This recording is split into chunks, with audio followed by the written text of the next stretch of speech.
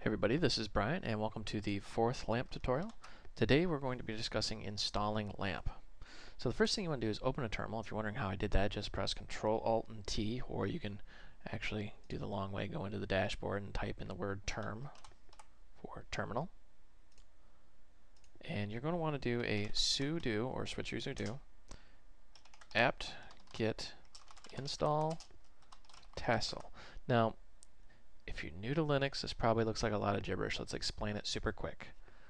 Sudo, or switch user do, apt get, aptitude get, that's a package installer basically. We're telling it to install the package called tassel.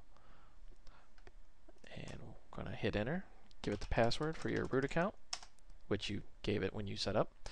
Now, all this stuff, don't be afraid, it's just saying this is what we're going to do. And what it's saying is we're going to download these things, install these things, and it's going to take 9,859 KB of disk space. So just hit yes, and it'll download and install everything.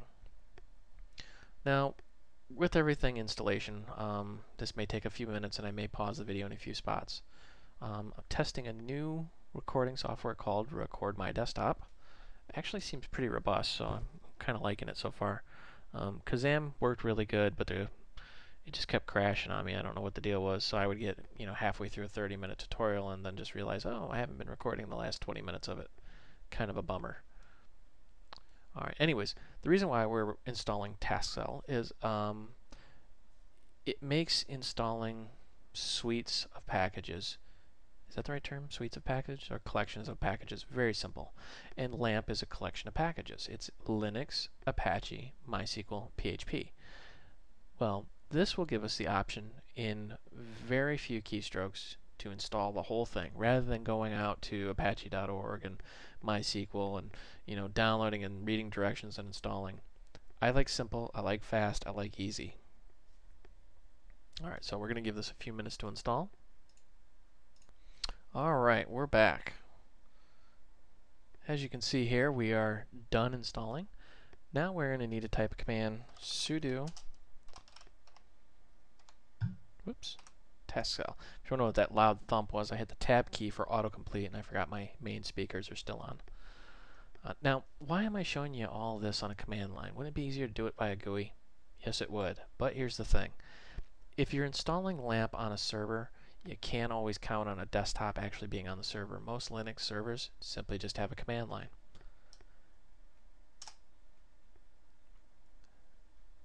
After we sudo taskcell, wait for it to think real hard.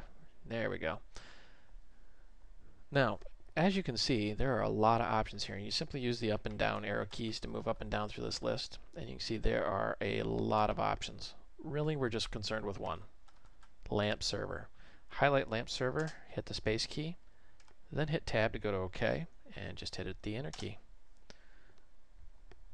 This brings up a quasi-graphical interface back from the old command line days. And this makes the whole process much easier. I mean, what it's doing is it's going out, it's downloading Apache, it's downloading MySQL, it's downloading PHP. It's not really true, it's already bundled together, but it's downloading all this stuff, it's installing it, configuring it, all the work's done for you. What this is saying is it's not mandatory, but highly recommended you change the root password for MySQL. MySQL is the database component of this. It's how data is stored.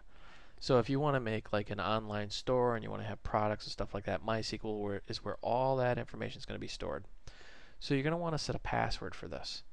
I would recommend using a rather complex, hard to think of password, but it's something you're going to have to know and remember. For this, I'm just going to use the word password, my highly top secret complex password for a virtual machine. It's going to say repeat it, and it's going to start installing everything here. I'm going to just let this run, and once it's done, we'll resume recording. Alright, looks like we have just finished installing. So if you've come back and you see this, it looks like everything went fine. Otherwise, you'll see a big error message on your screen. So, LAMP's installed. Or is it? No, I'm just kidding. Now what we need to do is actually verify everything installed correctly. First thing we're going to do is we're going to restart Apache. Because we just did a lot of configuration on the system. We want to make sure the web server is actually functioning correctly before we test it. So we're going to go sudo etc initd whoops apache 2 whoops restart. Now what that command does, let's examine this. Sudo etc is a directory, initd, and then apache 2. Apache 2, that's actually not Apache. That is a script. And that script is specialized for helping you with doing things such as restarting the service. Or I should say the daemon, sorry. So we've just restarted Apache, and it'll tell you whether or not anything horribly bad happened, and it's just saying, could not reliably determine the server's fully quantified domain name. Well, we don't have a fully quantified domain name. We're just running on localhost 127.0.0.1, or in this case 1.1, and it's just going to give you a status right here. Okay. We know that everything worked pretty good. So we're going to open up Firefox or whatever web browser you have.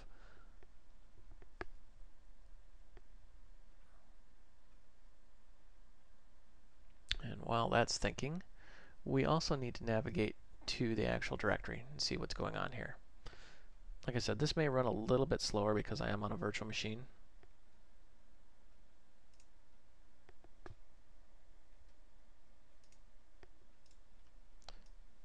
And if you're running this all in the same box, you just type in 127.0.0.1. That's your local host. And if you see this screen, ta-da, it works. That's the Apache It Works page. Now, where are your files located? Here's your file system. And remember, slash or root is the root of the file system on a Linux. We want to go to var, V-A-R, or var, some people call it, and www or www. And you'll see index.html. That's the actual file that you are seeing displayed here. Now, you can't just go in there all willy-nilly and try editing it because the permissions are different. This directory is locked down so that your specific account can't go in there and do anything fancy. For example, if we do text for text editor, which is actually gedit, bring this up, and let's just open that document.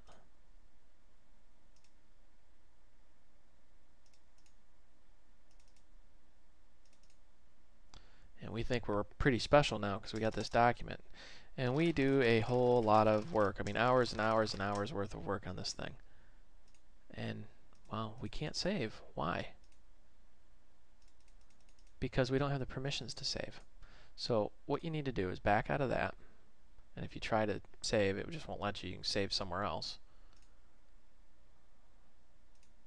So we're going to close without saving.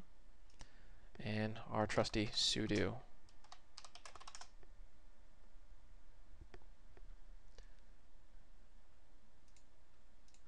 We're going to open this up.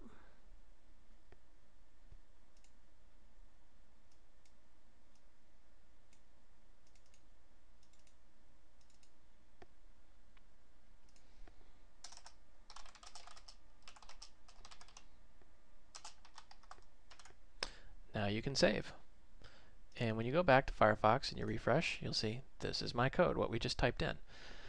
So we know Apache works. Now we need to test, you guessed it, PHP. So what we're going to do here is we're going to go back in here. We're going to make a new file.